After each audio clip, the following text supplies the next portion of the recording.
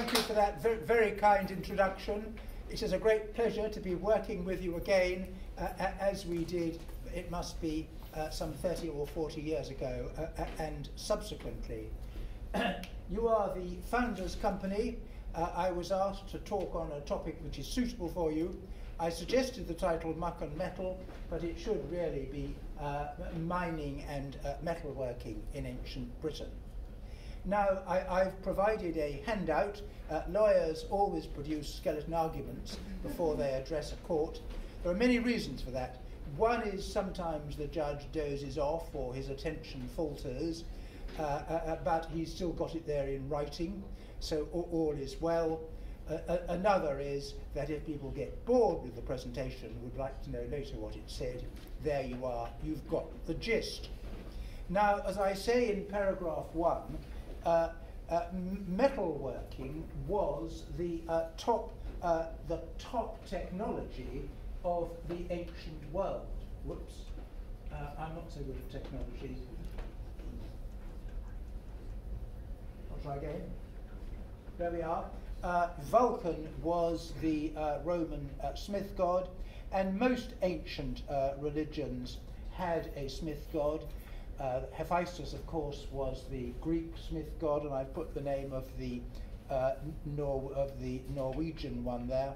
The Scandinavian one there. I can't pronounce his name, but he was the chap who made the hammers for Thor for the purpose of thunder and lightning. So the smith was a very respected figure in the ancient world. Now, what was the position in Britain? As I said in paragraph 2, our ancestors started producing bronze here about 4,000 years ago. There was a plentiful supply of tin from Cornwall. There was copper to be obtained from Wales and so forth. And so the bronze was made as an alloy. I'm pleased to see that the founders have a great affection for bronze. David, your master, has shown me the bronze casts which you've recently acquired upstairs, made out of an alloy of tin and copper, just like our ancestors were producing 4,000 years ago. Our ancestors were not just producing it, they were also exporting it to the continent. And it wasn't until about 800 BC, the beginning of the Iron Age, that iron replaced bronze as the principal hard metal in this country.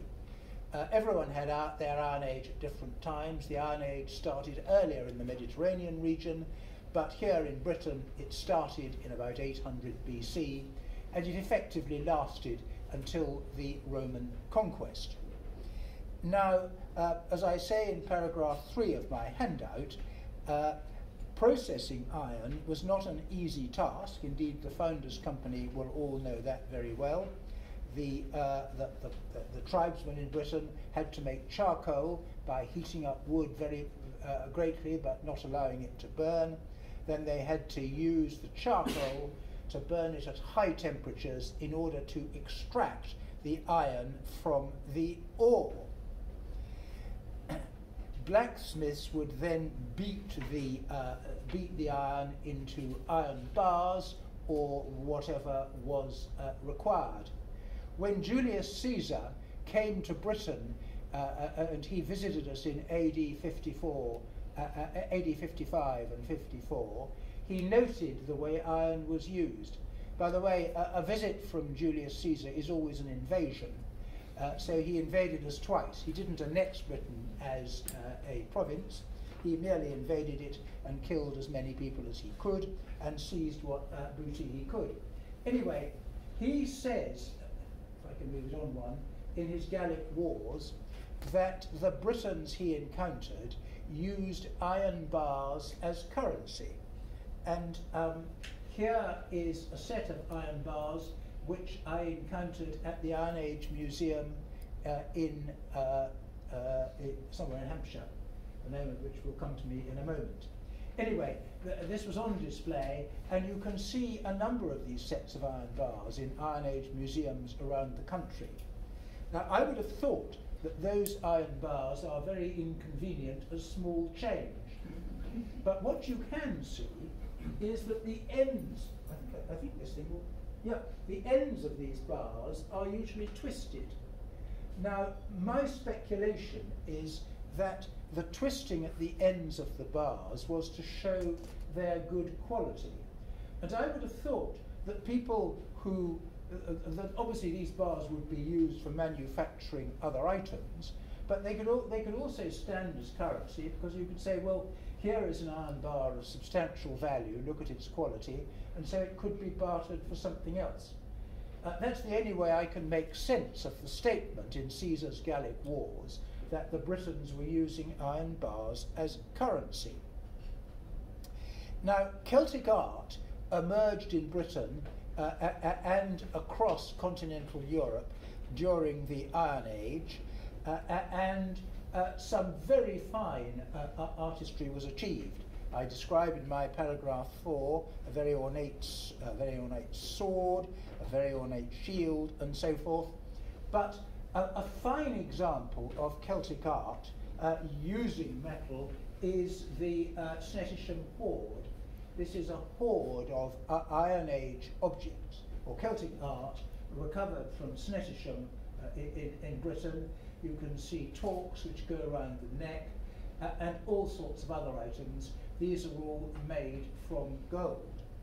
So during the Iron Age, the Celtic peoples in Britain and across Europe were producing very fine metalwork.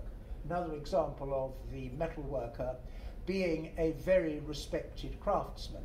Some of you may have seen the Celtic exhibition at the British Museum about 5 or 6 years ago, when this hoard and many other items were on display.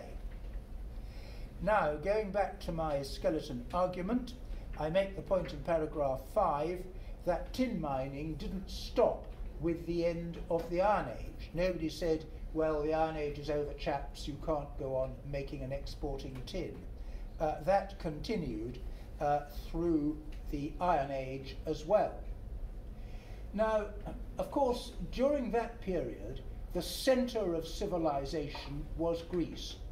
In the 5th century and the 4th century BC, culture centred largely upon Athens and the surrounding cities. There were the plays of Aeschylus, Euripides, and so forth being written. The great philosophers laying the foundation of modern thinking, Socrates, Plato, and Aristotle. That's what was going on in the Mediterranean region, whilst up in Britain we were tribesmen whose greatest achievement was producing very fine metalwork. Well, what did the Greeks know about us? The answer is not a lot. Herodotus, in his famous history of the Persian War, writes quite a lot about the geography of the world. He describes Egypt and what is thought about the source of the Nile and so forth. But when it comes to Britain, he only gives us 1/2 of a sentence. He says, of the tin islands from which our tin comes, I know absolutely nothing. That is the sole way in which we feature in classical Greek writing in the 5th century. Well, that was Herodotus's rather cutting observation.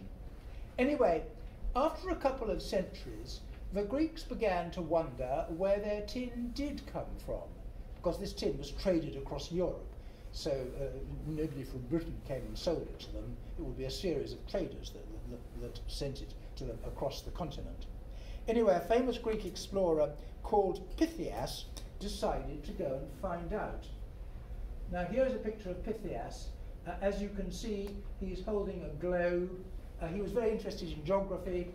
He's got Europe and Asia shown on his globe. And he set off on a great voyage of exploration to find out about Britain. What is this place where our tin comes from? He set off in about 320 BC. He wrote a very excellent account of his voyage in a book called About the Ocean. Sadly, that book has now been lost, but there are quite a lot of quotes from it in other ancient works which have survived, and we can roughly piece together what Pythias had to say about Britain. He arrived in Britain, he circumnavigated the country, he gave a very good estimate of the total length of its coastline. He started at Cornwall, and he noted that the people living in Cornwall were mining tin. They were heating it in furnaces, making lumps of tin about the size of knuckles. They were transporting it to a nearby island, possibly St. Michael's Mount, and from there traders from Armorica, that's the northern coast of France, were coming and purchasing it for onward sale. He sailed along the south coast, and he arrived at the other end at an area which was then called Cantillon. Quite interesting, that's 320 BC. It was where a tribe called the Cantii lived. Again, an interesting point. Canterbury is the only town or city in Britain which takes its name from an Iron Age tribe. And Kent is the only county which takes its name from an Iron Age tribe, or a Celtic tribe. Anyway, Pythias went all round Britain. He also headed up beyond the north coast of Scotland to a place which he describes as Ultima Thule. Nobody knows what Ultima Thule was. Might be Orkney, might be the Shetlands, possibly even he went up to Iceland. But there's a great mystery about where it was. And I noticed that when a spaceship was recently launched to go off into the universe, looking at some distant star, the name which was given to it was Ultima Thule, the same sense of mystery that we have about Pythias's writing. So anyway, there we are. He went off, wrote an account about his visit to Britain and our metal mining and metalworking activities, and delivered it to his colleagues in the Mediterranean. He was a Greek from Marseille, which by the 4th century BC was a Greek colony along the south coast of France. Well, the Greeks seem to have taken no more or no further interest in Britain and its minerals. Not so the Romans. As you all know very well, the Romans were imperialists and colonizers. Unfortunately, imperialism and colonization is not now a very fashionable activity. So I need always to put a disclaimer when I give a talk about Roman matters that this was, of course, all extremely terrible, but nevertheless, if we want to study Rome, that is what was going on. They were not only imperialists and colonizers, they were also slave owners. But it must be said that everyone else in the ancient world was slave owners, and they were all just as eager to be imperialists if they could, but none of them were as successful as Rome was. Rome acquired its empire very largely in the 1st century BC. It defeated Carthage in the Punic Wars earlier, but the great empire building phase was the 1st century BC, when Pompey annexed the Near East and Caesar ran this huge campaign across Europe, when he annexed Gaul, the whole of Gaul, the whole of France and Belgium, as a Roman province. He would have liked to conquer Britain as well, but that was too much to ask for. He simply came here, did a bit of invading as I previously described, and produced a description of Britain in his Gallic War.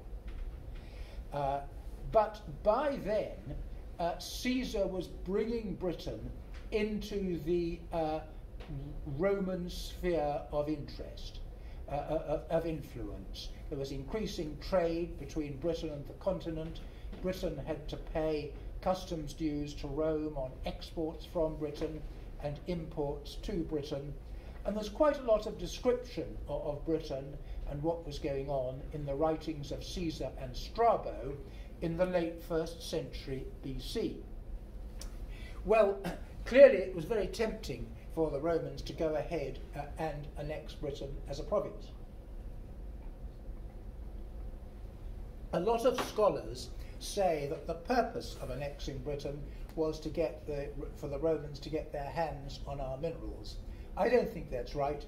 I don't think they knew the extent of our mineral deposits. I think it was purely a political manoeuvre because Claudius needed to consolidate his position after becoming emperor in dubious circumstances. And the only way he could consolidate his position, was by winning a great military victory. And the only place available to be annexed as a province was Britain. In fact, Britain was the last major province to join the empire and the first major province to drop out. As I say in my paragraph 12, once the Romans arrived here, they set about exploiting all the resources which they could find. And I've described the lead mining in my paragraph 12. The Roman authorities mined lead. They were mainly interested in the silver, which they used for making denarii, coins with which they paid the army, and very often, once they'd taken the silver, they were happy to allow the lead to be mined by private contractors. Of course, lead had great value as a building material, and when mixed with copper, it could make bronze for sesterces. They were the small change of the Roman Empire. Now, modern mine owners, of course, have to take great care of the environment, and they have to restore land after they have completed their activities and the mine is exhausted. Oh, I haven't said anything about this, about that yet. Here is an Etruscan lampstand which is on display in the Ashmolean Museum. It's in the Etruscan Gallery, and the curator of the Etruscan Gallery is confident that that bronze lampstand is made using tin in the alloy exported from Britain. So it's an example of us sending our tin to Europe. Now, the Roman miners dug their their lead mines, and then they left this Ubley Warren Nature Reserve, where their mining had been, in a complete mess. I just took this photograph, but if you wander around Ubley Warren Nature Reserve, you can see a fair amount of chaos. No attempt to restore the environment to what it was before the Romans extracted all the tin. Now, the Romans occupied a former Iron Age site at Charterhouse and established a large mining community there. Charterhouse acquired a fort and also an amphitheatre. And here is a photograph of the amphitheatre. It must have been quite a large mining community, generating quite a lot of lead for the Romans to bother to create an amphitheatre. It's not a terribly good photograph, but anyway, I took it a few years ago, and this was for the entertainment of the people who were working in the lead mine at Charterhouse. The remains of the mining town itself are now concealed beneath a large field there. Stamped ingots from that region show that legionary soldiers were overseeing the extraction of silver and lead from the Mendips. Obviously, as I say, they were mainly interested in the lead, but we can't infer, as I say in paragraph 14 of my handout, that the Romans were taking total control of everything. It does seem likely that private contractors took over all the mining except that which was of interest to the Roman state. And as I say in my paragraph 15, lead pigs produced in Britain were stamped to show their place of origin, and the lead pigs, the lead ingots, which came from the Mendips, have the letters VEB stamped on them. That may well be an abbreviation for whatever the Romans called what is now Ubley Park Nature Reserve. Now, I have reached paragraph 16 of my skeleton argument. I say that I turn to other mining operations. Both Romans and Britons extracted iron ore from the Weald, that's the Kent, Surrey and Sussex Weald. The Classis Britannica, the Roman fleet which guarded the shores of Britain, needed iron for the use of the navy and on ships, and undoubtedly they were getting their iron from the Surrey, Sussex and Kent Weald, and they were controlling some of the mining operations there. Some scholars say the navy was running the whole thing, but that's a bit unlikely because iron was used for many purposes. The navy would have required some iron, but there was no reason why they should take over the whole commercial operation. We can see stamped tiles with reference to the Classis Britannica, referring with the stamp of the Classis Britannica, which shows that the navy were involved in the operation, but we can't really draw any further conclusions than that. And as I say in my skeleton argument in paragraph 16, iron was used for many purposes. I've listed some: nails, chisels, hinges, tools, knives, spearheads, and all the other comforts of the ancient world. Why on earth should the navy be doing all of that? So it's likely that private contractors were doing a lot of the mining and removal from ore of the along the Sussex Weald. Now, as I say in paragraph 17, Britain was an extremely expensive province to run. It was actually the most expensive province to run in the whole of the empire. We were a very rebellious lot. 12% of the Roman army was required to garrison Britain, which represented 4% of the Roman Empire. Of course, the Boudiccan Revolution was an example of the trouble which we caused to the Roman authorities, but it is not the only example. So we were a very expensive province to run, and it seems to me that the Romans were doing their best to recover what they could and to exploit our minerals as much as they could to try and cover the cost. But the evidence suggests that Britain as a province was not paying its way. There was a historian called Appian writing in the mid-2nd century AD, and this was when the Roman Empire was at its zenith, the period of the great Roman emperors, Hadrian, Antoninus Pius, Marcus Aurelius, and so on.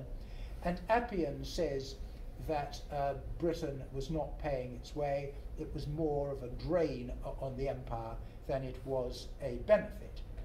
Anyway, expensive though we were to run, the Romans were extracting as much as they could, and as I say in paragraph 17, they asserted with great insouciance that all minerals in the province belonged to the emperor, and the procurator would have dealt with the financial side.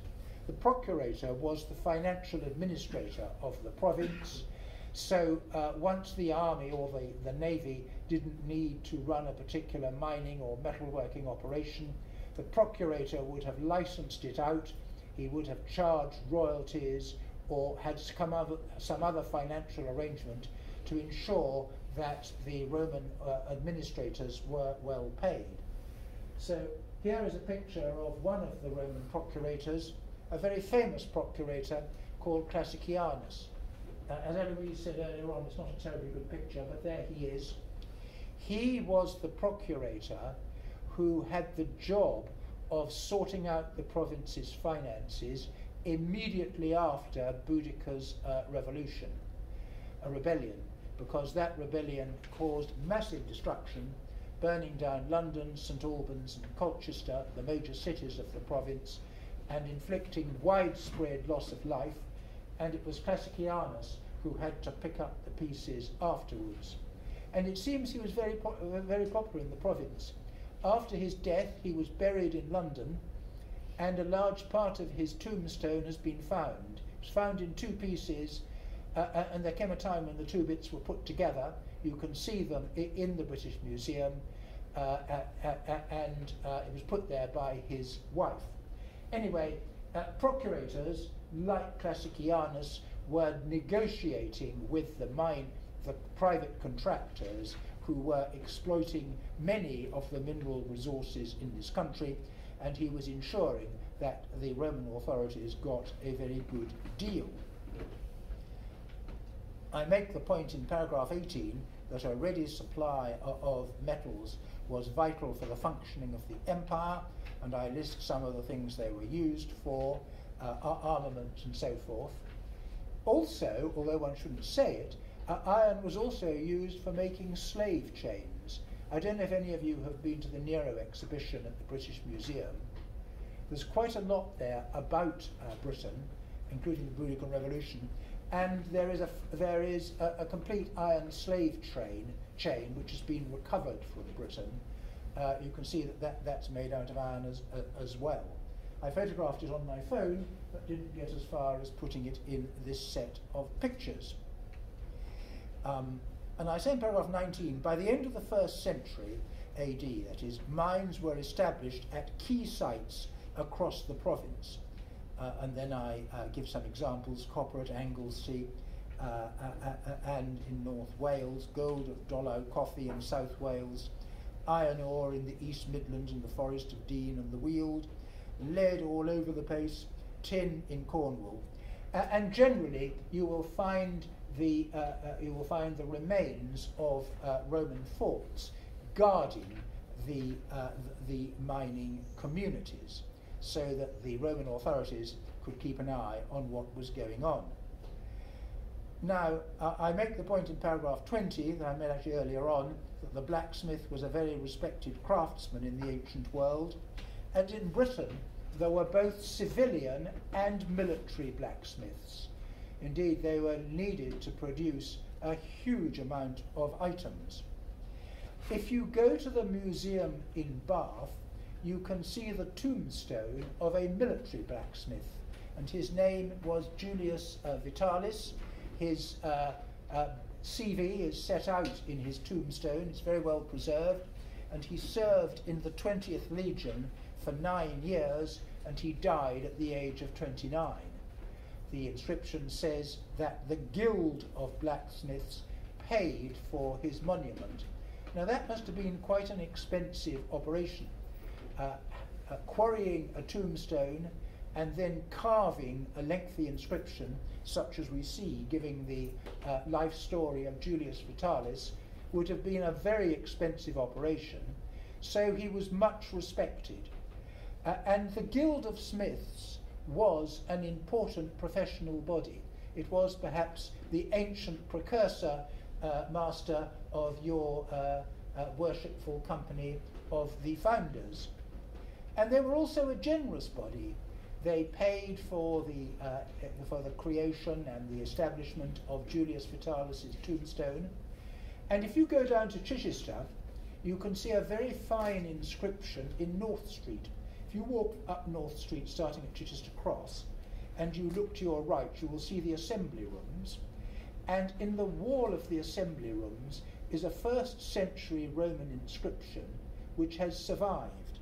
It commemorates, it says, it's an inscription to two gods, Neptune and some other important deity, and it refers to Togidugnus, who was the so-called client king administering that part of Britain in the period immediately after the conquest. And you can see at the bottom that this tablet was paid for and erected by the Guild of Smiths.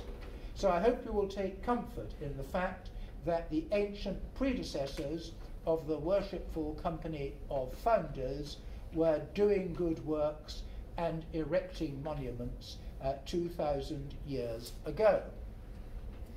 Anyway, let me now turn on to Inch Tutil and paragraph 21 of my skeleton argument.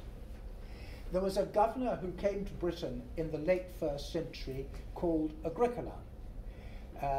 We know a very great deal about Agricola's life because he had the he had the good fortune, or perhaps the good sense, to ensure that his daughter married Tacitus, the famous Roman historian. And Tacitus, like all good sons-in-law, was most respectful of his father-in-law. And I commend Tacitus to all my sons-in-law. Tacitus was, I think, one of the greatest Roman historians. He tells us a lot about Britain in his annals and his histories, but he also wrote a biography of his father-in-law, Agricola, which includes a very great deal about Britain, because Agricola served as governor in this province for 2 consecutive 3-year terms, which was unusual. He was undoubtedly a very capable general. He extended the control of the Roman authorities not only up to the top of Britain and where Hadrian's Wall was going to be built, but also into much of Scotland as well. And he won a famous victory at a battle called Mons Graupius. No one knows where Mons Graupius is, but historians love arguing about it, and many a PhD thesis has been devoted to that topic. Anyway, after his great victories in Scotland, Agricola built a fortress, or he got his chaps to build a fortress, on the north bank of the River Tay. This was to be a fortress for the 20th Legion, because Agricola had the marvellous idea that we would take control of Scotland, and so we'll have a legion planted just above the River Tay and controlling the area, supported in the usual way by auxiliary soldiers. Auxiliary soldiers were soldiers conscripted from other parts of the empire who had to come along and serve where they were told to and provide assistance to the legions. There was roughly 1 auxiliary soldier for each legionary soldier. Anyway, this marvellous legionary fortress was built on the north bank of the River Tay for the 20th Legion. Then Agricola's term of office came to an end. He was recalled to Rome. Now, what happened after Agricola's campaigns is less clear, because Tacitus's biography of Agricola doesn't tell us what happened when he was back in Rome, doesn't tell us what was happening here, and also the relevant part of Tacitus's histories which would cover that period has unfortunately been lost.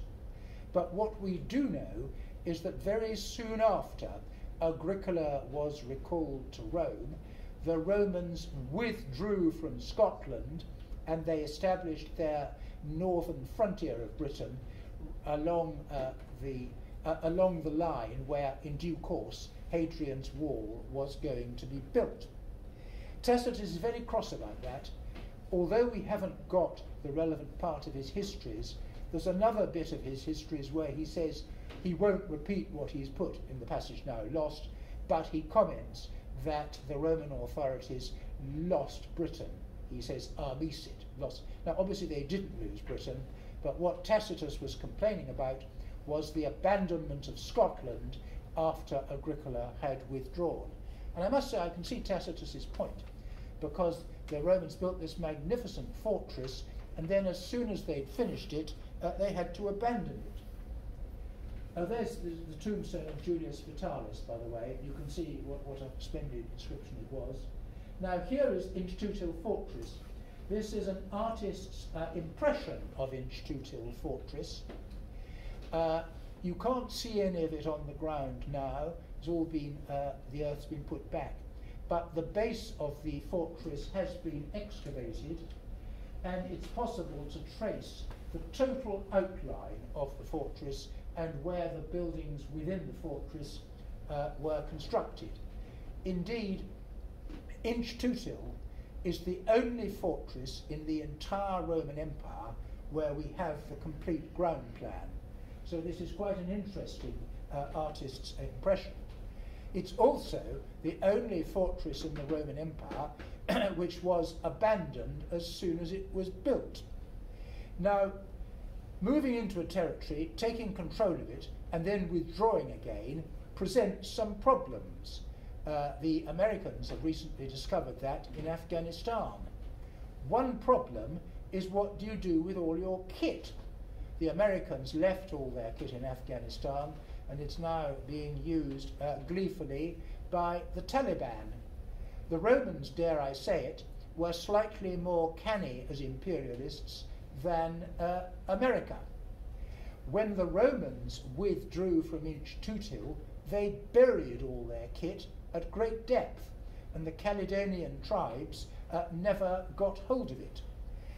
They buried no less than 700,000 nails and 10 tons of other iron objects.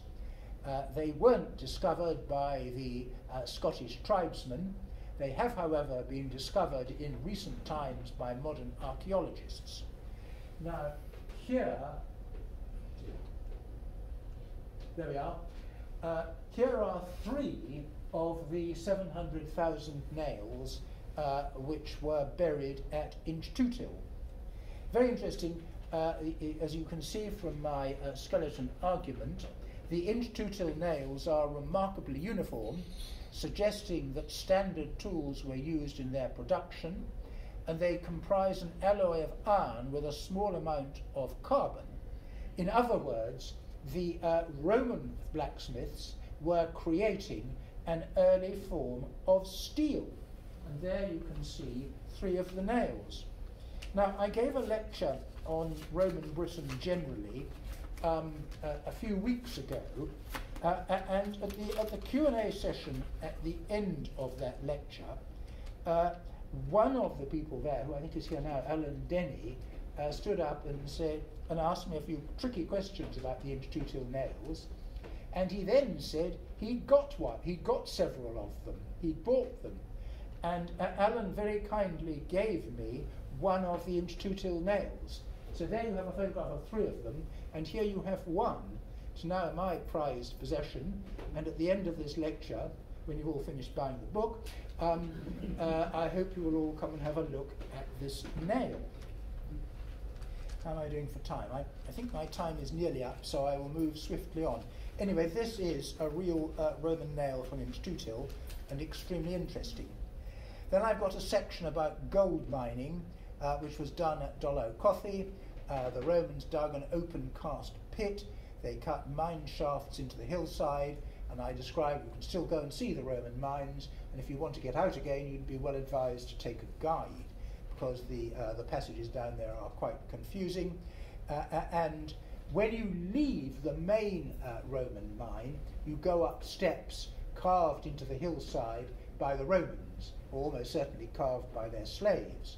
But anyway, up you go, and you see light at the top.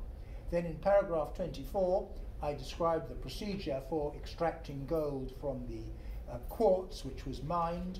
You need to do it with a lot of water, and gold dust sinks to the bottom. And near to the Roman mines, you can see a series of leats and ponds which the Romans carved into, dug in the hillside for the purpose of processing the quartz and making gold. And there's remains of a water wheel used and panning cradle at the National Museum of Wales. Then in paragraph 25, I deal with the amount of gold which seems to have been extracted. The fact, and I make the point at the end of paragraph 25, that the fact that Britain boasted one gold mine yielding such modest returns does not suggest that the province was somehow paying its way or was a source of wealth for Rome.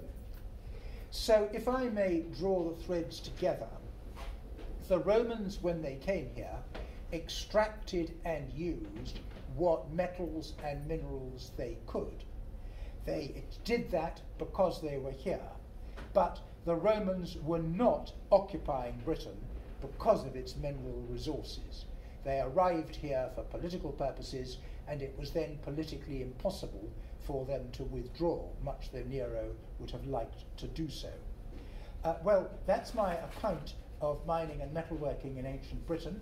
I've taken the liberty of bringing with me my history of Roman Britain, which I've done my best to make interesting by including some little asides and the odd joke. All the royalties from this book are going to a charity called Classics for All, which promotes and funds the teaching of classics in state schools with an emphasis on areas of social deprivation. I very much hope that a goodly number of you will be persuaded to buy copies.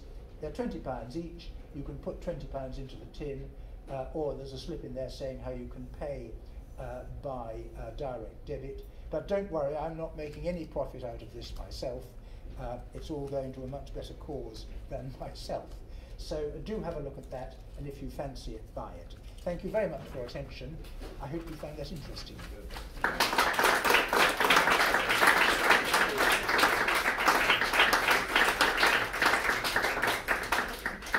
As I anticipated, it has been fascinating. You've taken us through several centuries in a clear and concise manner, just like your case, or your cases. Your skeleton arguments, as you keep on referring it, brings back so many memories of preparation and court work. But ladies and gentlemen, we are indeed privileged to have Sir Rupert lecture to us tonight. It's been a delight having you here. I do encourage you to think about buying copies of the book and think about the relatives who might benefit by receiving one for Christmas or their birthday, because I've already thought of one and I've already got my copy, so there we are. I should be buying another one if there are still available. Rupert, we have a history of the Founders Company, not as well, it is skillfully written, and I hope you will enjoy reflecting on it. Thank you very much. And in here is a gift to your charity, which is going through by backs. Thank you very much indeed. The payment that has been made, and I'm sure it will be put to good use. It will certainly be put to good use. David, thank you very much for hosting this evening. Thank you for this book, which I will read with great interest. I love books like this. And thank you also for your donation to Classics for All, which will be much appreciated. Now, I suggest what we do is we go upstairs for a pre-prandial drink while the room is adjusted for shepherd's pie, so we enjoy them. And I look forward to seeing everybody back down here.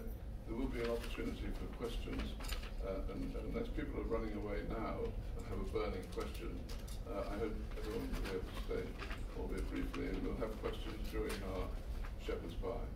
But in the meantime, please put your hands together in appreciation for